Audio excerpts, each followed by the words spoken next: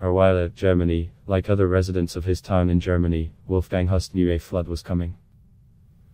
What nobody told him, he says, was how bad it would be.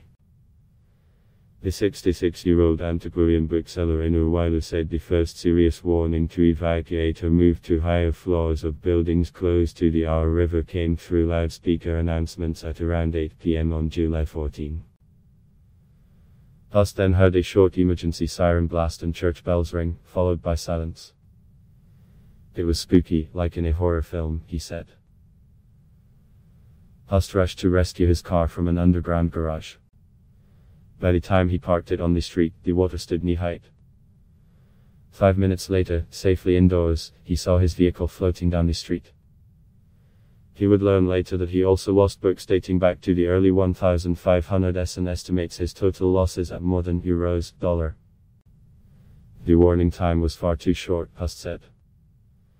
With the confirmed death toll from last week's floods in Germany and neighboring countries passing 210 on Friday and the economic cost expected to run into the billions, others in Germany have asked why the emergency systems designed to warn people of the impending disaster didn't work. Sirens in some towns failed when the electricity was cut. In other locations, there were no sirens at all. Volunteer firefighters had to go knocking on people's doors to tell them what to do. Huste acknowledged that few could have predicted the speed with which the water would rise. But he pointed across the valley to a building that houses Germany's Federal Office for Civil Protection, where first responders from across the country train for possible disasters. In practice, as we just saw, it didn't work, let's say, as well as it should, Huste said. What the state should have done, it didn't do.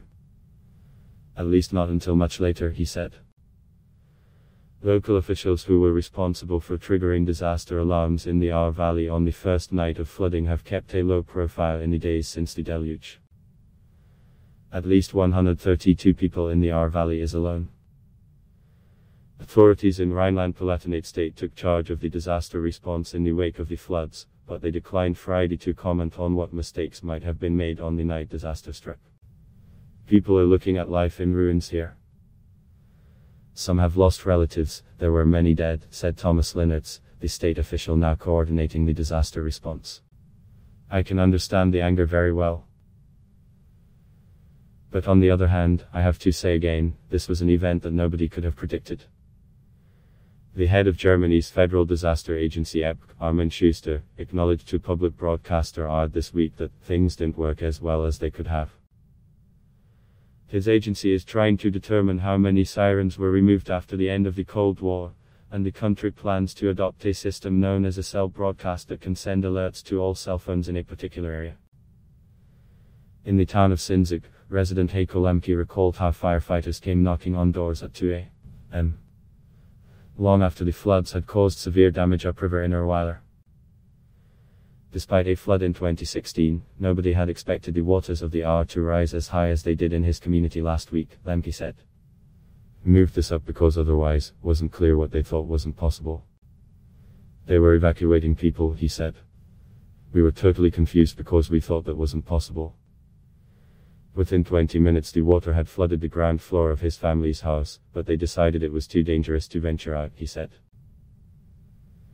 We wouldn't have managed to make it around the corner, said his wife, Daniela Lemke. 12 residents of a nearby assisted living facility for people with disabilities drowned in the flood. Police are probing whether staff at the facility could have done more to save the residents, but so far there is no suggestion that authorities could face a criminal investigation for failing to issue timely warnings. Experts say such floods will become more frequent and severe due to climate change, and countries will need to adapt, including by revising calculations about future flood risks, improving warning systems and preparing populations for similar disasters. Adblock test why.